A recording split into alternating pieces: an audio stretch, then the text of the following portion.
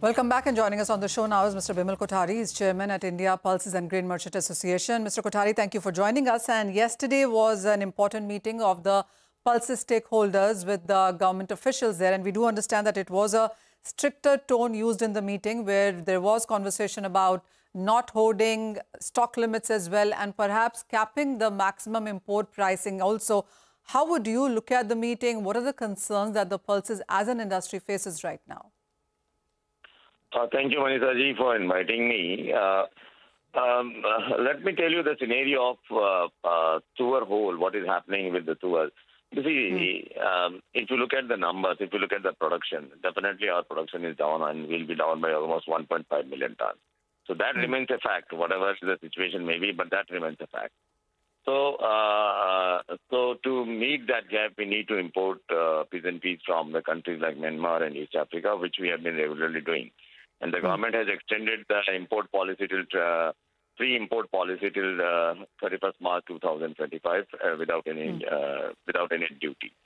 So the government has relaxed that import completely.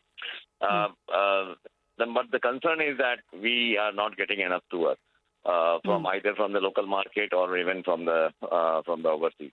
And local market, the government has also announced a measure to buy tour at market price, but they still could not buy a good quantity. A very small quantity has been procured by government in since they have made this announcement.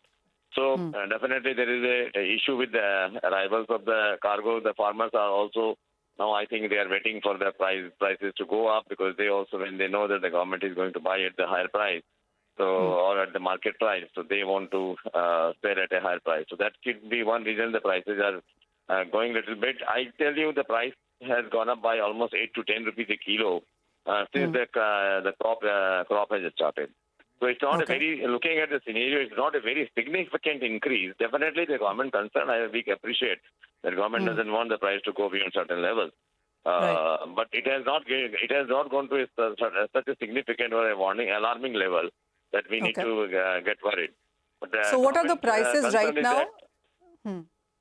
I think for the Desi tour is about 104, between 100 to 105.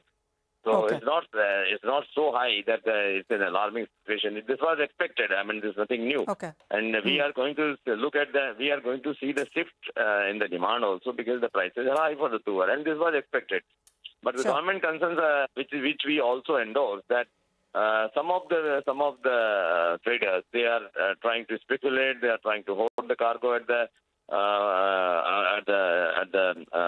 origin.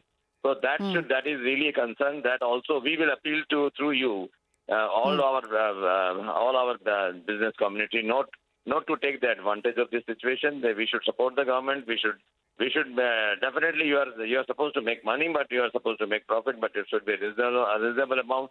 Don't play with the situation, and let us try to cool down the situation. Let us try to ensure that the supply goes on and the prices remain stable. So that is a concern of the government, and we endorse this concern, and we are with the government, and we want to work in this direction with the government only. Absolutely. Mr. Kothari, so $1,000 of an import cap that is going around in the conversations, what do you think about those prices?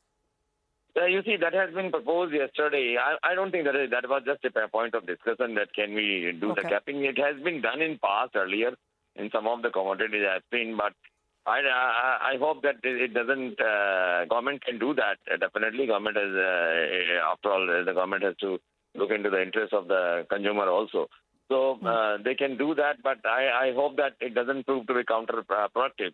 Because you see, we need the pulses tour to be imported from Myanmar and East Africa.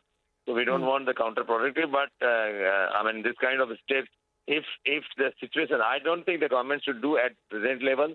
If the situation going beyond certain level, I think then the government should look into the entire scenario and impose certain conditions to cool down the prices.